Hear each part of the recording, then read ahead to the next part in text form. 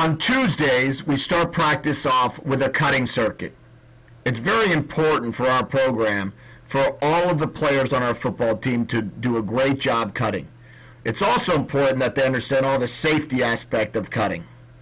Here you can see that we begin by taking a small jump set. We try to always maintain inside leverage.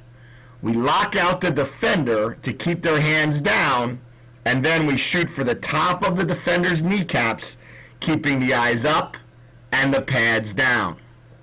It's very important for us with our offensive linemen that we always are coaching our punch and cut drill, because it's an important part of our quick game and some other aspects of our passing game and parts of our running game. The next thing that we coach in our cutting circuit is the backside pulling technique. Here, anytime we're running any outside runs that are 8 or 9 hole runs, going outside the tackle or tight end area, we're teaching our backside offensive linemen and tight ends to run what we call the backside pulling technique. Here we offset a bag where the cut will occur.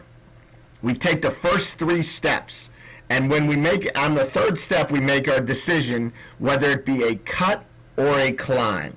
We position the bag both on and off the line to work both decisions. We explode through the bag, landing on our belly. And what we ask our players to do is to see how far downfield they can end up, keeping their eyes up, telling them they always must see what they are cutting. You must make sure that your players keep their eyes up and they get a nice slide all the way through the drill and as far as they can go. We're asking our players to go somewhere between 3 to 5 yards after the cut and to finish through the bags. Here they then finish through, they run back to the line, and they cut again. We're working our backside pulling technique often to make sure we do a great job on game day. The final drill we work in our cutting circuit is our angle cuts. Our angle cuts, we're working with a bag to the right and to the left and right in front of the player. The first and most important aspect of this drill is we must have a great takeoff. Eyes must stay up to see the target. The next thing we're asking is we want to explode off of your power and plant leg. We finally want to throw our shoulder and forearm through the point of attack while keeping our eyes up.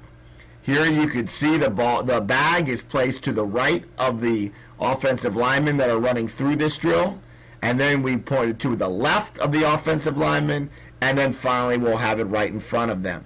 We'll have our tight ends, our running backs, our wide receivers, and our O-linemen all participate in this drill based on the fact that we're cutting both defensive backs, we're cutting linebackers, and we're cutting the defensive line. It's an important part of our program, and therefore we will always commit one day of warm-up to a cutting circuit.